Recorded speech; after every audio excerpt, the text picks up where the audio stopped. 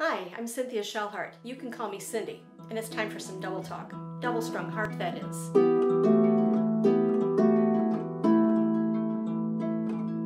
Last time in episode 3 of our double-strung harp FAQ series, we talked about how to choose the best double-strung harp for you, whether it's your first one or your next one. If you missed that episode, make sure to subscribe so you can be notified for upcoming episodes. And if you see me looking down today, I've got a ton of notes for you because we have a lot in store on episode 4. This time we're going to climb the family tree of the double-strung harp. We'll explore the roots of the modern double-strung harp, which is a hybrid of historical, traditional, multi-row harps, and modern lever harps. And we'll take a look at how it evolved to play chromatic music, key changes, and polyphony while creating the double-strung harps that we're familiar with. So let's take a walk back in history. We know that there are probably some medieval double-strung harps, and these were tuned in unison, probably to play early polyphony, more than one voice at a time, overlapping in the same range. But by the late Renaissance, music had become more chromatic, with accidentals playing in different keys. And chromatic harps came along to help solve those challenges for evolving music. The chromatic harps came first from Spain to Italy. These harps were cross-strung, meaning that the strings crossed each other like a letter X. There were 2 rows. One of them was diatonic, like the white keys of a keyboard instrument, and the other was for the flats and sharps, like the black keys on a keyboard instrument. The Italian instrument ended up being a little different. Because their harps soundboards and sound boxes were built more narrowly, these needed to have parallel strings rather than the cross-stringing of the Spanish chromatic harps. These harps in Italy had 2 or even 3 rows, again with parallel stringing because of the narrower sound box, and they were called the arpa doppia. The arpa doppia comes from the doubled number of strings. Even if it's not exactly doubled, it means extra number of strings. The outer row of the arpa doppia was a diatonic row, again like the white keys on a keyboard instrument, and the inner row was chromatic. And they traded places in the middle so that either hand would always play a diatonic row on the outside and reach in from either side into the inner chromatic row.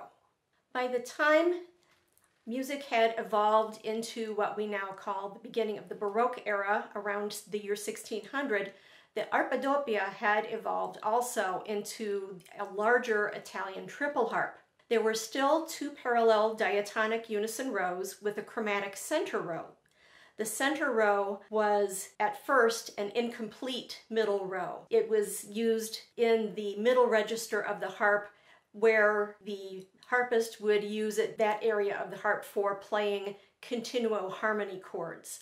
Later, the middle row, the chromatic row, extended to more areas of the harp.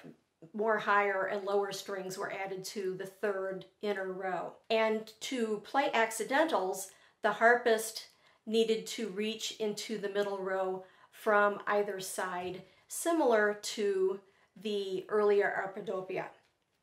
Now, there were no sharping levers on these harps, so if a new key was needed, the harpist would have to retune all the strings as needed in the 2 outer rows. The larger Italian triples were used primarily as bass or continuo instruments playing harmony, and they played low on the strings. These were extremely tall instruments, and the player would sit lower than the height of the harp and play low on the strings near the soundboard to bring out the resonant bass of this larger instrument. But later on, harpists, especially skilled harpists, were used for playing more higher range solo passages, and the most famous from this time is the solo in the aria Possente Spirito in Monteverdi's opera L'Orfeo, and this was in 1607. The larger Italian triple harps soon made their way across continental Europe, especially to France, and then traveled to England.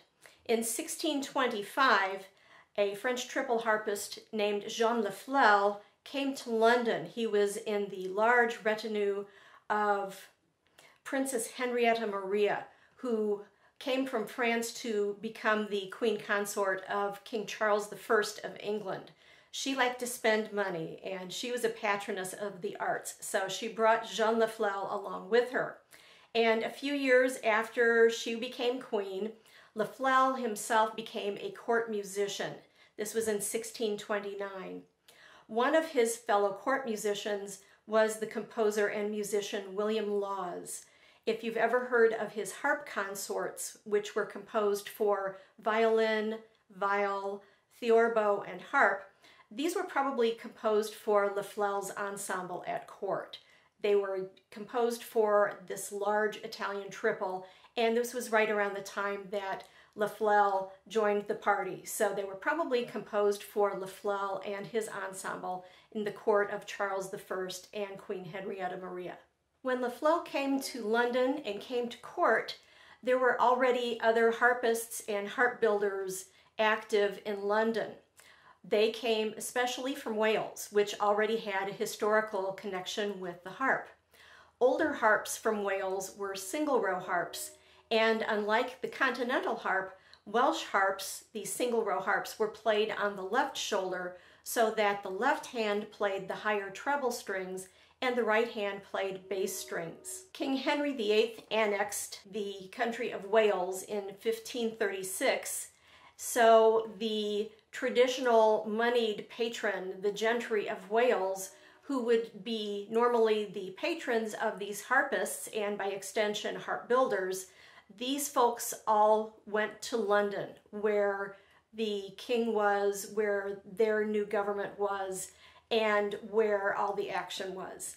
And Welsh harpists and their harp builders followed these traditional patrons to London. When they came to London, Lafleur's new triple harp at court, that was the latest thing, the latest fashion in music, and it was quickly adopted by these Welsh harpists and their builders at that time. It was the new thing, the new fashion, and they wanted to be a part of it.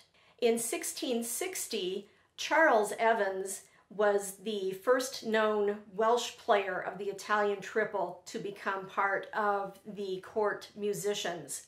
He was appointed to the court of Charles II following the Restoration after the English Civil War. By the 18th century, the triple harp had become redesigned and really transformed, having more strings in its chromatic row. The shoulder of the harp, that would be actually nearer the shoulder of the player, the larger Italian harps, this area of the harp was much, much higher, and the harpist sat down low. The new transformed harps, the triple harps in the 18th century, were changed so that they were lower at the shoulder and much easier for the harpist to reach the upper range strings. So they would be able to play more virtuosic passages in the treble range of the harp. The design of the harp was almost flip-flopped in a way. The shoulder became lower, and the bass strings, the long bass strings, had a high head in the back, as you'll see in the illustrations. And this harp became so popular among the Welsh and later in Wales that it became known as the Welsh triple harp, despite its Italian origins. Like the earlier Welsh single-row harps, these new Welsh triple harps were also played on the left shoulder, using the left hand for the treble row and the right hand for the bass strings. This new Welsh triple harp was more popular in northern Wales at first. In southern Wales, they kept playing the older single-row Welsh harp until the 19th century. This is the harp that is known to be the ancestor of the most characteristic sound of the Welsh triple harp, and later with the double-strung harp. And this is, of course, what is called the unisons, later called doubling, or my term echoing. And this was used in arrangements of Welsh airs with variations. And this is where the strings of the two outer rows, the diatonic rows, were tuned the same, and they echoed or doubled each other back and forth, and they were referred to as the unisons. In 1736, Handel's famous Concerto in B-flat for harp was premiered by Welsh triple harpist William Powell. This was not premiered on a pedal harp, although it's played a lot on pedal harps today. It was premiered on a triple harp, and later it was frequently performed by the most famous of the 18th century Welsh triple harp players, John Parry. So wrapping up for today, that's a first look at the historical roots of the modern double-strung harp, from the late Renaissance Spanish chromatic harps to the 18th century Welsh triple harp. Next time, in part 2, we'll continue on with the Welsh triple harp and its 19th century revival, and move ahead to the 20th century Big Bang, the beginnings of the modern double-strung harp. If you like what you heard today, please make sure that you're subscribed so that you can be notified about future episodes. And if you want to be one of the absolute first to get some more double talk, head on over to my website, cindyshellhart.com, and sign up for my mailing list. And again, next time, make sure you tune in for part 2 of the Double-Strung Harps family tree. See you next time.